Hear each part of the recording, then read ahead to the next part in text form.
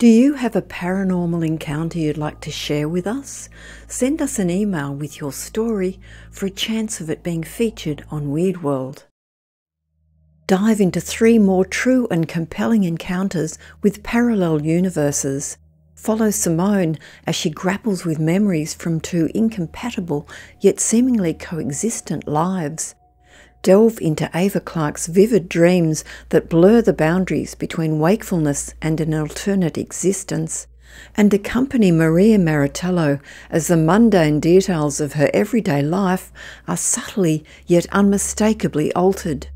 Such accounts challenge our understanding of human existence and make us wonder if there are other versions of ourselves out there that, under the right circumstances, may be accessed. Parallel lives. 3 years ago in 2020, Simone Cohen found herself grappling with a perplexing question. Did she come from a parallel universe, or was she losing her grasp on reality? The question haunted her in light of some recent eerie events. Although in truth these peculiar occurrences had been transpiring for weeks, she hadn't given them much thought until now. The first peculiar incident involved a conversation with her cousin regarding various viruses and illnesses, a topic spurred on by the recent emergence of the pandemic. They joked about the childhood illnesses that her cousin had miraculously avoided when seemingly everyone else at school had caught them. During this conversation, Simone brought up the time when her cousin contracted chickenpox, leading to an outbreak in her father's office, where Simone's mother also worked. Both Simone and her mother had remained uninfected, but to Simone's astonishment, her cousin and uncle both vehemently denied any memory of such an event happening. However, Simone's mother, who had handled the office payroll and was thus able to recall a significant portion of the staff calling in sick, corroborated Simone's recollection. This incident occurred when Simone was around 10 or 11 years old.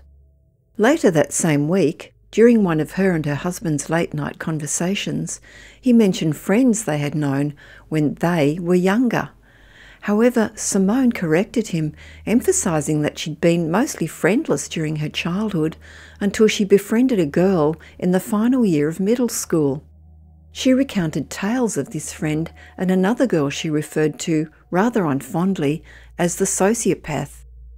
Midway through the story, Simone was struck by a realisation that 2 mutually exclusive memories from the same summer after middle school existed in her mind. In one, she had spent time with the first girl, and in the other, she was with the sociopath.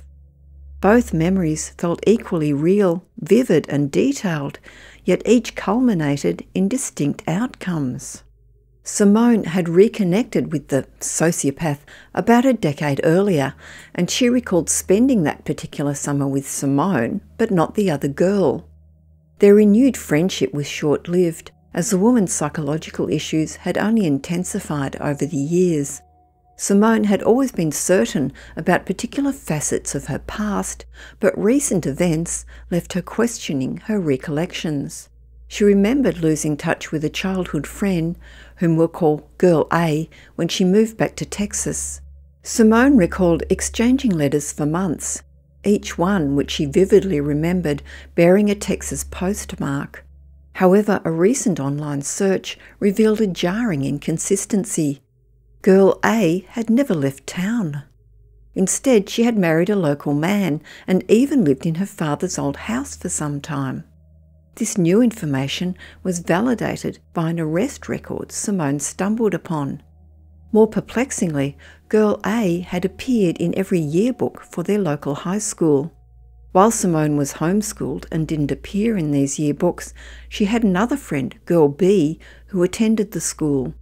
Girl B had once mentioned that Girl A had relocated, hence her absence. This information further confused matters when Simone remembered hearing about Girl B's tragic death serving in Afghanistan, leaving behind a child.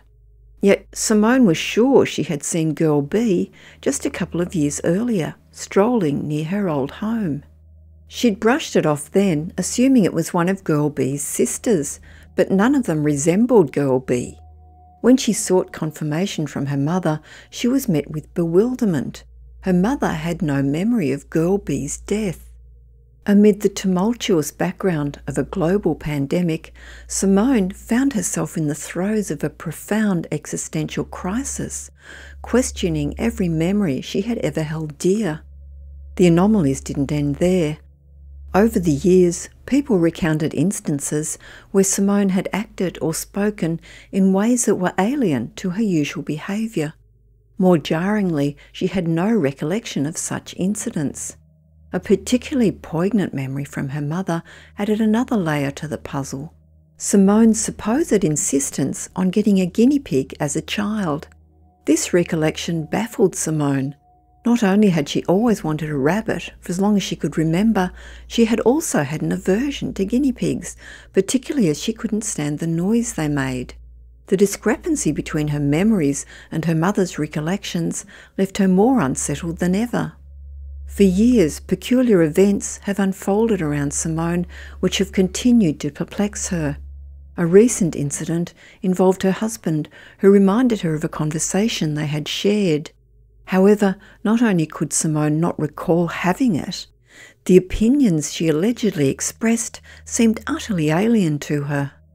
At the age of 26, Simone's doctors prescribed her a new medication, which unfortunately led to some adverse reactions.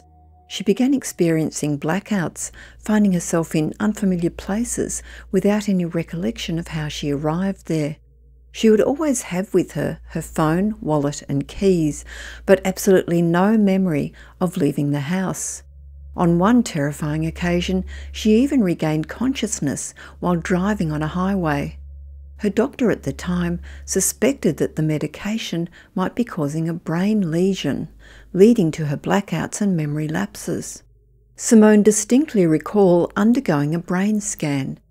Yet when she accessed her extensive medical records online, there was no mention of this scan or the adverse reaction to the medication. As Simone delved deeper into these puzzling memories, her concerns escalated. She grappled with two possible explanations. Either her mind was betraying her, or she had been intermittently transitioning between two alternate realities her entire life. There were times Simone doubted if she even belonged to this dimension. She manifested allergies and reactions that, as per her physicians, were unique. She suffered from a chronic pain disorder that baffled countless specialists, including one who consulted a reputed expert from the UK. Her past held memories from her childhood that others vehemently denied ever occurred. Some of these memories were so traumatic that she had sought therapy to process them. Another mystery was her apparent lack of any memories prior to the age of 6. This particular void always gnawed at her, even during her childhood. Countless other bewildering discrepancies had plagued Simone's life, but the essence was clear. Her life was riddled with conflicting memories that defied explanation. A lost love never found. Ava Clark would often awaken with a deep sense of longing for someone she had never met. She would dream vividly of a man she believed she had once dated, though they had never crossed paths in reality. The recurrent dreams seemed to revolve around their breakup and the ensuing emptiness she felt. Within the dream, acquaintances would mention chance encounters with him, sharing descriptions of their conversations about her and the unfortunate manner of their separation. In the midst of the dream, Ava would sift through photographs and text messages exchanged with this mystery man. The realism was such that, upon wakening, she would instinctively search her phone for those very messages, struggling to determine if he was a fragment of her dreams or a forgotten part of her real-life past. The vivid memories of his words and sentiments in the dream realm bled into her waking hours, intensifying her confusion. Moreover, these dreams weren't set in a distant past, so they certainly weren't recollections of a past life either, if such a thing existed, as there was modern technology involved. Ava would scroll through messages on a device that resembled an iPhone, yet its feel was distinctly different. After many such dreams, a name finally surfaced for this mysterious figure: Nick. In a recent dream, an unfamiliar face approached Ava, claiming Nick had asked about her, expressing regret over their split. The name resonated with her, and the heartache felt distinctly real. Yet upon waking and fruitlessly searching for Nick's messages on her phone, the stark reality set in. He was a figment of her dreams. Though she couldn't recall his features upon waking, a deep sense of loss persisted. Ava grappled with the paradox of missing someone she had never truly met. However, the possibility soon began to dawn, with her wondering if, perhaps, they were connected in some alternate universe. Almost the same. A year ago, in 2022, something unusual happened. For Maria Maritello, the day felt strangely off. She had always kept her headphones in her purse, which she had left in her car the previous day. Yet, upon waking, she found them resting on the couch. Although this could be dismissed as mere forgetfulness, what followed couldn't. The previous day, Maria distinctly remembered having exactly $9 in cash in her wallet. After retrieving $3 for some vending machine snacks at work, she should have been left with $6. However, while deciding whether to buy coffee the next morning and checking her wallet, she found the original $9. Puzzled and somewhat unnerved, she shared the strange experience with her husband and sister, the only two people she trusted not to dismiss her concerns. Intriguingly, both posed the same question: "Are you sure it wasn't a dream?" An eerily symmetrical response which only served to unnerve her even further. But this was only the beginning, as soon other inconsistencies started to present themselves. Maria felt like she was teetering on the edge of sanity, as subtle discrepancies in her surroundings began to manifest. The colours of her office building seemed to change. The typical sounds her in-need-of-service car made seemed to stop, and the behaviour of her husband and sister seemed to be subtly yet noticeably off. It wasn't a complete deviation from their normal behaviour, but enough to be unsettling. Struggling to describe the sensation, Maria wondered if others had ever experienced such a shift, where everything was almost the same, but with minute differences present to make someone question the life they thought they knew.